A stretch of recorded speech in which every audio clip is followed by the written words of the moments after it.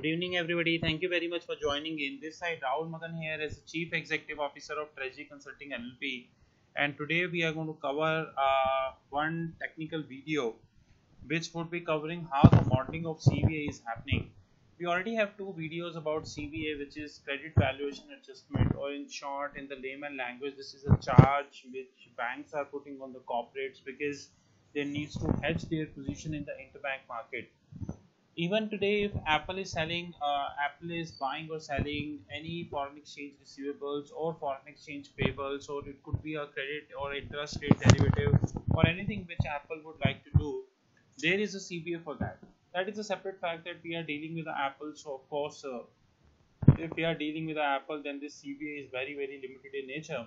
On the other hand, if we are dealing with say Kingfisher or bankrupt entities like Bear Stearns, Northern Rock, AIG, Citibank, then the credit spread would be higher in the interbank market. So this model is not devised by me, but this is a model which we have taken, and this model will tell you that how the CVA is getting exactly getting calculated for a bank or a financial institution. So there are three parts of this. One is you first receive the data for the CVA. Of course, if you don't have the data, you cannot calculate anything. So first you should have the data for that. So data which you received is you will receive is a physical feed. It is a physical feed. What you are going to you are going to receive. So this is the physical feed part. In this physical feed, you would be covering expected exposure. You would be covering expected exposure, trade positions, whether it is a buy position or a sell position, and so on and so forth. But before moving this, let me tell you what are the various things here. First, you have limits and threshold of a trading desk, which and it will also cover NOP, net overnight open position, or NOP, NOOP, net overnight open position, or NOP, net overnight position, right? Then you have here you have a trading details, like you are buying, you are selling, and how. Here you have the collateral. Not all the people have collateral here, so I would like to replace this with CSX, because sitting today everybody is having an ISDA with the counterparty. So bank is having ISDA with the corporate, and the corporate is having ISDA with the bank. So in both the cases, rather than going for a collateral, you will go for a CSX. I'm not saying that CSX do not have any collateral. Credit Support and X, shortly known as CSS. Sometimes CSX do have a collateral also, that we need to take into consideration. Sometimes they do have a collateral also. So this is not wrong, to be honest, right? And then we have our data sources, which we are mentioning here. Then we have credit lines which we are sanctioning to the banks or to the counterparties, and based upon their credibility in the market.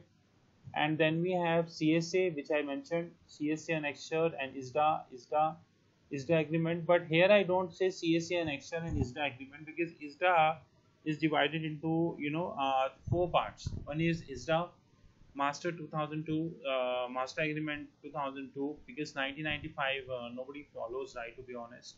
And then we have RDS, Risk Disclosure Statement. Then we have annexure, because you cannot make changes in the master agreement, so you need to have an annexure. And then we have this so-called I would say then you have this which is, just give me a minute, you have master service agreement, you have annexure, CSX, you have Risk Disclosure Statement, and then you have CSX. So this is how it would happen. You will do the bucketing for the proxy spread and everything. This entire scoping, whatever coming in the data, this come here. And please believe me that this is just like a postmaster job. So, and this is for a big banks. This is not for the small banks. In the sense, like if you have a big bank, that big bank is dealing with a lot of things. They have credit spoking. They have credit positioning, they have a risk mitigation limits, they have a trading desk, they have a big trading desk, and all trading desks have their respective limits, and so on and so forth. So then comes to the valuation of the CVA, which is CVA. Here you can see that the credit valuation adjustment. Here you will calculate the credit spread for liquid CVAs, credit spread for non-liquid CVAs. But the very interesting point is the CS01, which I'm referring here. CS01 is the change of impact in the credit sensitivity of a particular bond or a foreign exchange instrument. Could be an interest rate derivative, could be equity derivative, could be commodity, or could be commodity derivative, provided the credit spread is changed by 1 bips. Generally, this world talks about DV01, which is dollar value of DV01, which is dollar duration change in one basis point. This is in dollars. This is in absolute amount. People talk about PV01, which is change in the present value by change in the 1 basis point.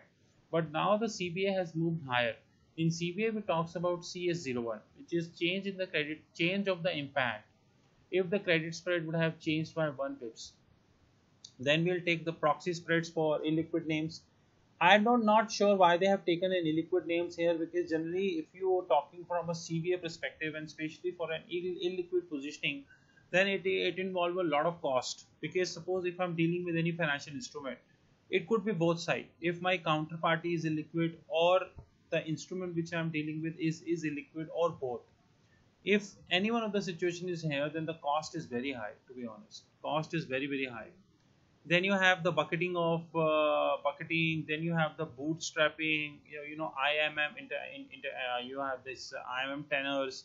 Then you have the default grade, non-default grade. So basically, what you need to understand is CS01, which is credit spread of 1 basis point. And believe me, there is no universal formula for CS01.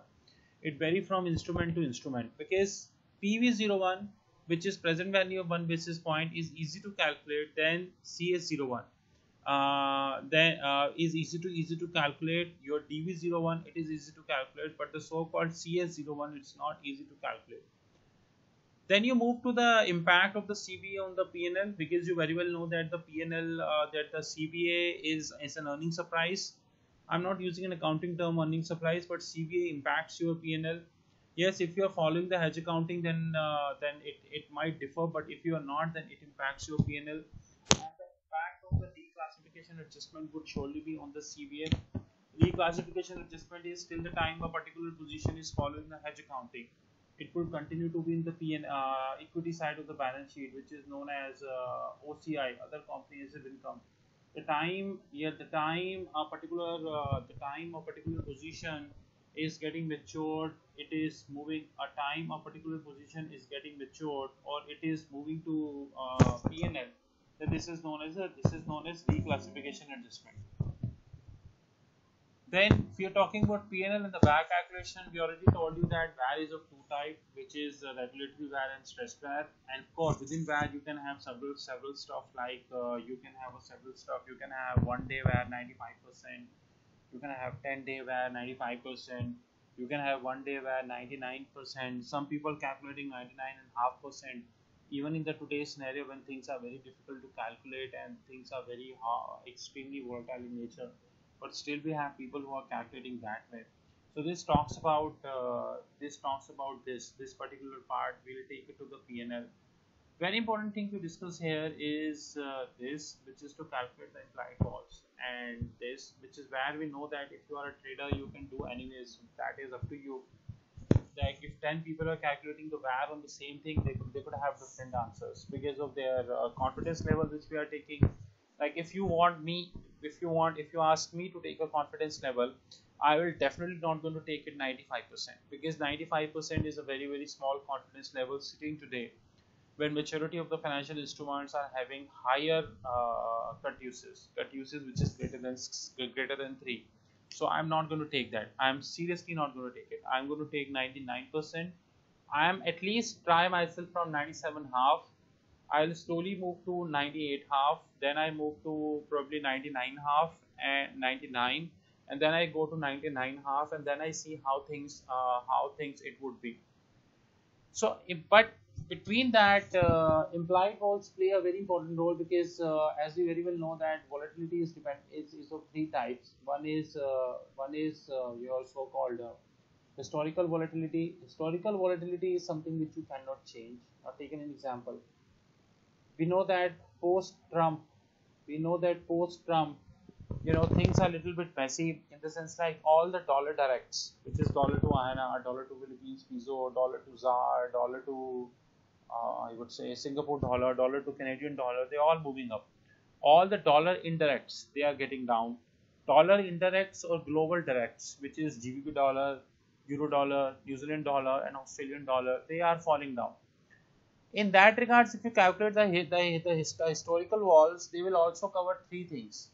One is any exceptional, say take an example of GBP, it covers three. One is the flash crash that has recently happened. Another that has taken your GBP from 1.32 to 1.24, I suppose. And another is your pre-exit that has taken 1.42 to 1.31. Last but not the least, your your Trump election that also in also GBP went down. In that case also GBP went down. So this is historical wall. But if we take all these three out, this would be the actual volatility of the GBP. I'm not saying that the GBP is not a volatile currency. GBP is an extremely volatile currency and it would continue to be volatile. In fact, GBP is already known as one of the volatility gauges of the globe. Amongst the volatility, the GBP is in the list of the volatility gauges of the globe.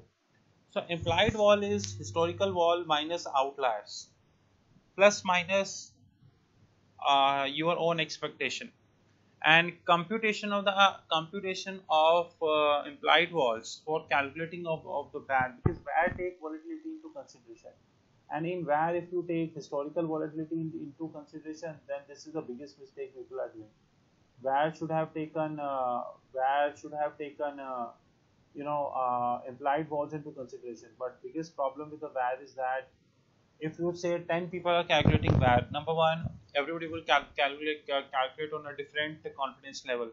Number two, everybody would have calculate on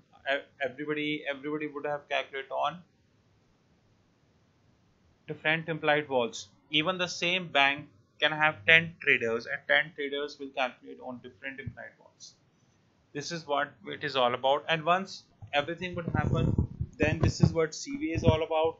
And then the banking trading head can do this, the regulatory reports, the particular CVA, T+2 reporting, what if, verifying the risk-weighted assets, and we can customize this report.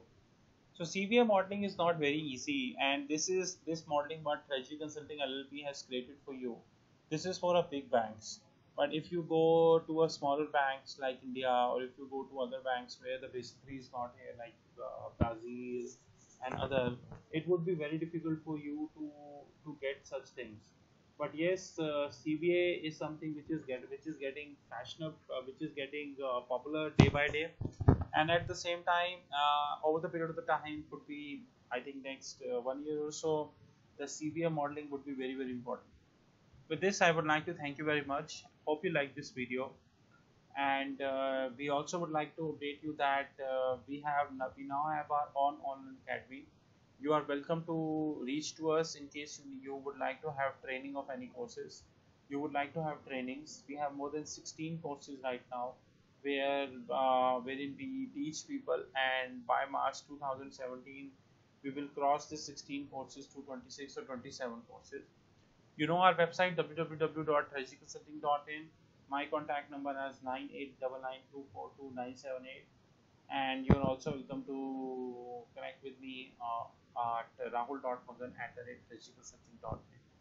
Thank you, and have a great day.